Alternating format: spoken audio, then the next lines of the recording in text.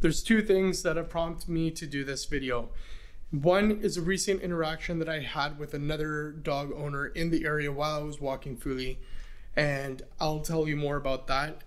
Second is that I've accepted the fact that 2020 is a complete write-off on every level: my personal life, relationships, business.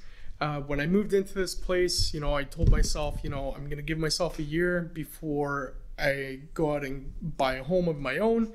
And clearly that's not the case because I'm still here. So I never really put any effort into making this feel like home. But I've accepted the fact that it's going to be at least another year. So I want to start making it feel a little bit more like me. And I'm going to start off with painting this accent wall. I got some furniture coming there from Wayfair soon. So yeah. And also I want to make it look like someone lives here when they do actually come over. So we're going to start off with that. And I figured, why don't I just make a video while I'm painting my apartment, and then I could talk to you guys about proper dog ownership etiquette. So let's get right into it.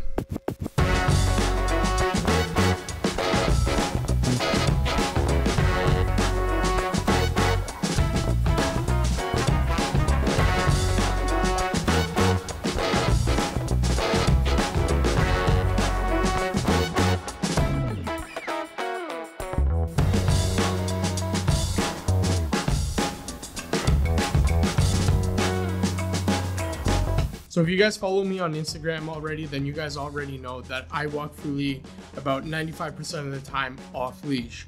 Now, the other day we were at the park, we were playing, I had the chuck it, I was throwing the ball for him, we were playing fetch and he was bringing it back, and it was a good time.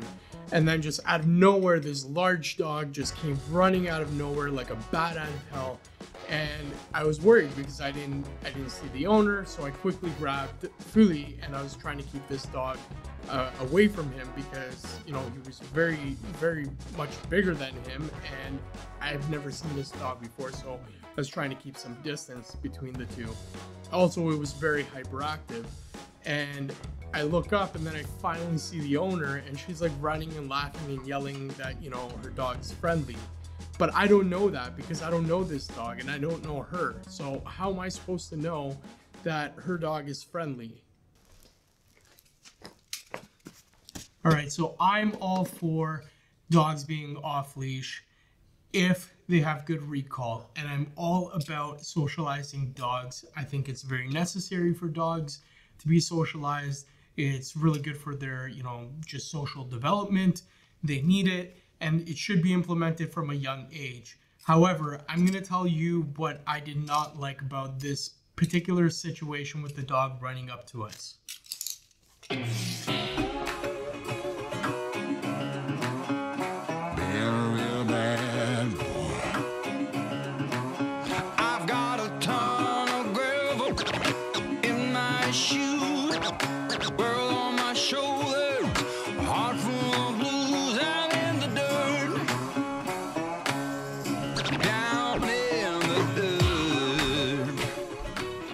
So our dogs have never met. They don't know each other. So I don't know how these two dogs are gonna react. Truly, he still has his coconuts. He's still intact. And with other dogs that are neutered, they react differently to dogs that are still intact.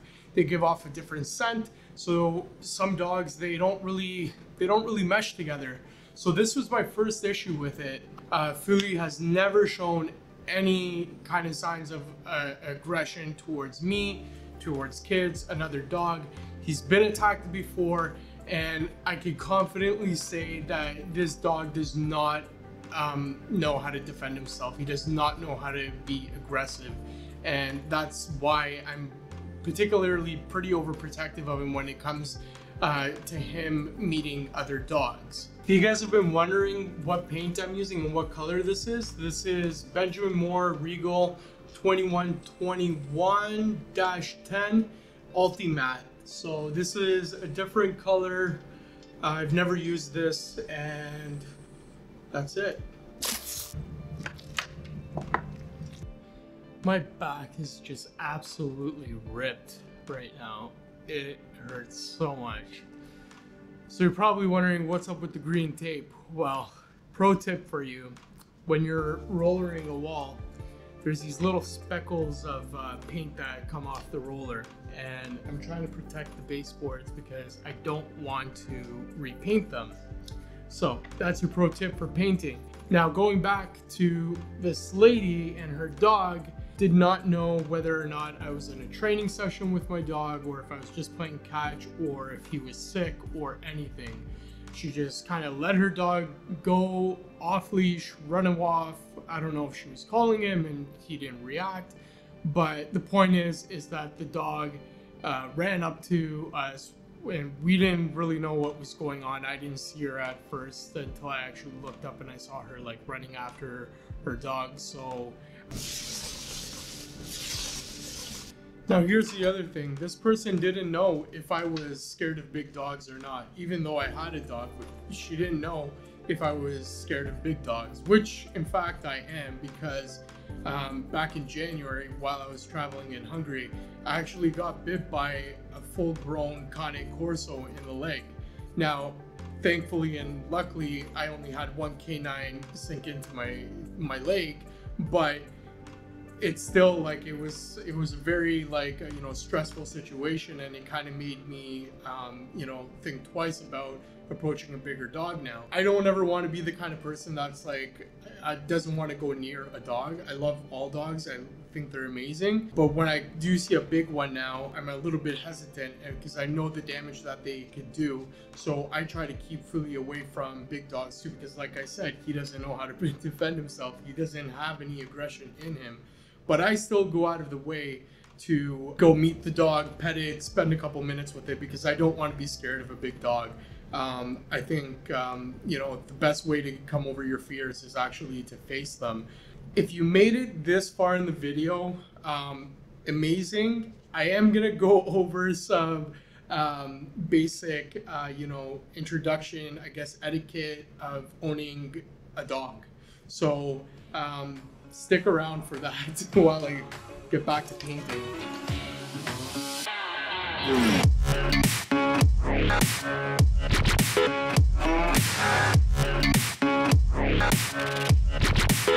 I've been a real bad boy on the town all night. Starting to calm down with the morning light. I'm in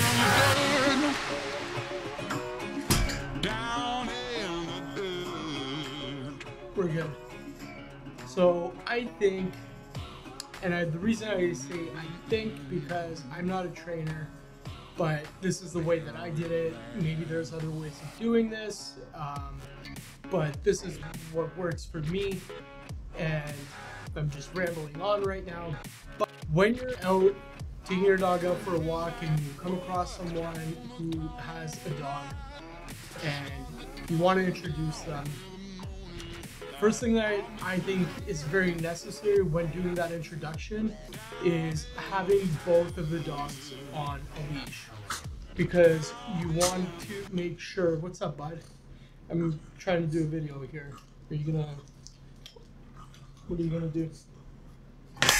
Shit. Well, where was I? I think it's very important to have both dogs on a leash. I don't use a leash on Fuli, but I'm also very selective with what dogs he encounters and who he plays with.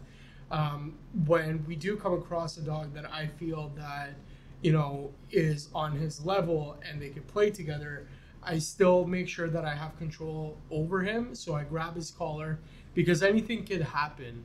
The dogs could react. Maybe one doesn't like it when the other one's sniffing its butt or its face or whatever it may be, so it might lash out. And it's most of the time in the beginning, it's just a warning sign. So I think that's very critical to introducing two dogs for the very first time. And I need this piece over here. This one. Oh. It's also just a really good idea to ask the owner before you introduce the two dogs if their dog is even friendly, because sometimes some dogs just don't like other ones, and you could be putting yourself into a situation where your dog potentially could be getting hurt. So you really want to avoid that. And I really need to finish this before the sun goes down because I still need to take Fuli out.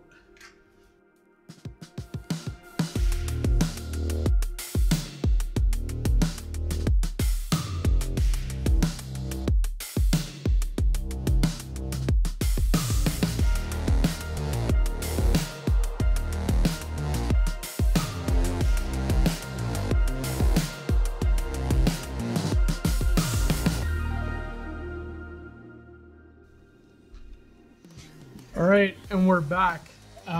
So Fuli's fed. We just came back from our walk, so he's good. He's chilling out. So I think my last tip for you guys is when you guys are introducing your dogs to another dog is to make sure that you pay attention to their body language. Pay attention to the other dog's body language, and just make sure that you're keeping an eye out on their body language. How many times did I say body language there? Anyways, you want to pay attention to their body language. If they look standoffish, then you might want to take a pass on that introduction. Or if you see that they're, wagging their tail and they're very excited, then I think it's pretty safe to say that, the two dogs are accepting of each other. These are the steps that I take when introducing my dog to another dog in our community. It's not the end all be all. I'm sure that there's other more effective ways of doing this, but these are kind of the steps that I take and what has worked for me. So hopefully it will help you. And that's it. A few videos back, I had some people ask me in the comments where they could grab these My Pawesome Frenchie sweaters. So I've left the link down in the description for you guys to the My Pawesome Frenchie store. There's some sweaters and some t-shirts there, so go check them out. If you like them, you get one, and Fuli would really appreciate it. I know I would. And I think that's it. Let me know what you guys think of this new wall color and the shelf. I'm really digging it. I think this might be the new setup for videos moving forward. I think this is where I'm going to be filming. Yeah, and I guess that's it. I'll see you guys in the next video. Good night.